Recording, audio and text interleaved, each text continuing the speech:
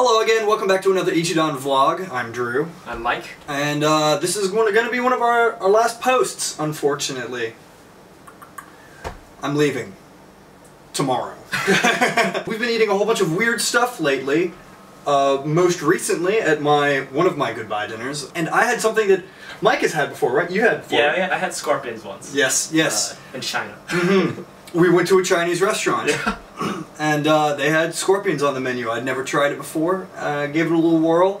It was a little terrifying. Everyone demanded that I ate the largest scorpion, and other people nibbled on the little grasshopper-sized scorpions. Yeah. The big one was a doozy. It was a doozy. You had to chew that one for a while. Yeah, they served it to me with the tail removed, and I didn't know whether I should eat it or not. I did, and my stomach was like, whoa, for like 5 minutes or so, but it was fine, you know? It's my favorite part about that whole story is some of Drew's friends here want to make sure he got a farewell party. They were asking, where does Drew want to go? They're asking me where Drew wants to go, and I was like, well, I'll ask the man himself. Drew, where do you want to eat? And Drew was just like, I want to eat bugs. And I was like, you were in the right country to do so, Drew. Another crazy place that Drew wanted to go, and I'm all for adventure, but he wanted to go to Mayonnaise Kitchen? Yeah, Mayonnaise Kitchen. Mayonnaise Kitchen. It's gross as it sounds, but I figured, why not? What kind of food would they have in Mayonnaise Kitchen? Surprisingly, everything in their kitchen was covered in mayonnaise, to include their cocktails. I had a mayo garita.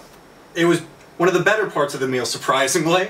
That was strange. Most of the food was so horrible, but the mayonnaise margarita, the mayo garita, was actually quite good. It started out okay with a salad with some mayonnaise on it. That was okay. And then dish after dish after dish came, because we ordered like the all-you-can-eat mayonnaise fest. Like, we probably consumed about a liter of mayonnaise each.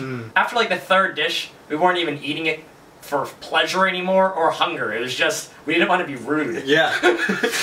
Like, the chef kept bringing us famous mayonnaise dishes. We could see him cooking more, so we didn't want to disappoint.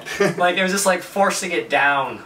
It was so gross. And then everyone's favorite burger joint, Wendy's, has come back to Japan. Yeah, so let me give you a quick history lesson. There used to be 400 Wendy's here in Japan. And then they all just went out of business. Wendy's just straight up and left and got replaced by Moe's Burger and other various burger joints that were all already kind of established here. And so Wendy's was gone, and I was sad. But then they decided that they're going to try to market themselves not like your typical burger joint.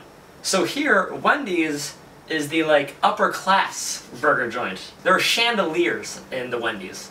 So it's like McCafe, that kind of Starbucks vibe going on, times that by 100, and that is the classiness of Wendy's in Japan.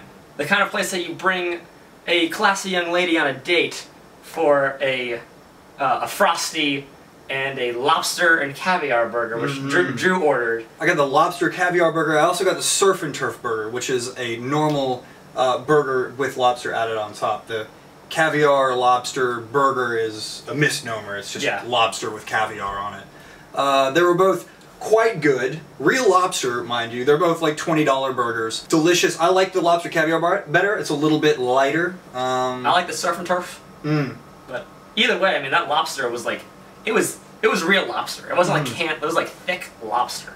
Me, I looked at all the various faux gras burgers. I mean, just like top of the line burgers. And I ordered the Baconator because there's nothing better than 8 strips of bacon, 4 patties of beef on a burger. And so typically, when I was in America, when I thought of Japanese food, I thought sushi, rice, fish. That was really all I could think of. Chicken teriyaki. Chicken teriyaki. Can't even find it here. And then the sushi that I'm thinking is like American sushi, like the rolls with the rice on the outside, California rolls and everything. But having lived here, reality? Completely different. Different. Sushi, yes, but not like American sushi at all. It's all sashimi, just a strip of fish over rice, not wrapped in it, not with mayonnaise and everything like that. So that's the typical sushi here. And onigiri, which I think Drew basically ate his weight in the thing daily here, which is like a rice ball with a different fish or meat or something in the middle of a ball of rice wrapped up in seaweed.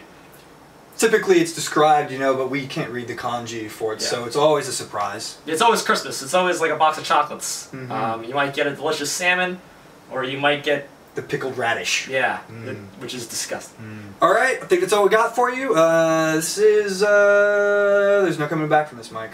Well, whatever country we find ourselves in next, Drew. That's true. Until then, we're signing off. Ichidan.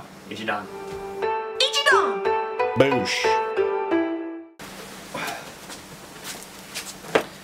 Alright. Fell apart.